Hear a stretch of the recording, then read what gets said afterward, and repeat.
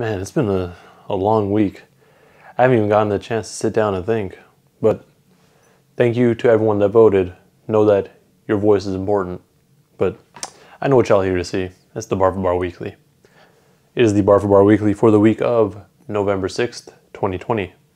And not a lot of stuff happened in hip-hop, but I mean, we gotta distract ourselves somehow from election stuff, I guess. So, here we go. Well, I guess going straight into it because I mentioned the election. I guess everyone's just making fun of Lil Pump because Trump brought out one of his most recent supporters in terms of the rap game and introduced him as Lil Pimp.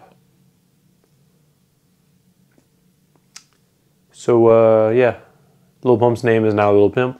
And if you're still listening to him, what the hell is wrong with you?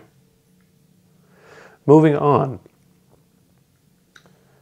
Spotify has announced that they're running, I guess, a new program for artists. Well, mostly labels, you could say. So what is going to happen is they're allowing labels to forego full payment of royalties in exchange for placements. Basically, they'll give them more exposure as long as they get paid less.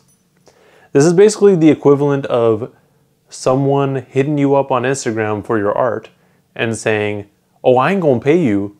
I'm just gonna post about it and give you exposure." That's how that works, right? Anyways, it's gonna be an issue later on rather than now, because labels are going to be like, "Hey, you trying to get plays? Well, sucks. You ain't going to get paid yet. So you're either going to get paid and have no one listening to you, or you going to get paid a little bit less. In reality, it's probably going to be a lot less, and people going to know your name." Maybe. Spotify is pulling some bullshit, really, honestly. Like, what the fuck? Like, come on now. I know I use Spotify to host the podcast and everything, but come on, fuck y'all. That is fucked up.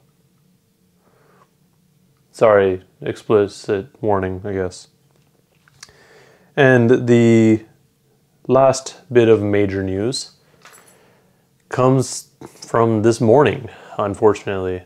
So, King Von, who's a fairly new rapper, I'd say. He's gained a lot of popularity. I personally haven't listened to him yet because I've just been busy, but I was legitimately going to listen to him today because I saw people talking about him yesterday. And so anyways, what had happened was early this morning in Atlanta, he and two others were shot and killed. Rest in peace to King Von and the other two of his friends, really, that were there and died.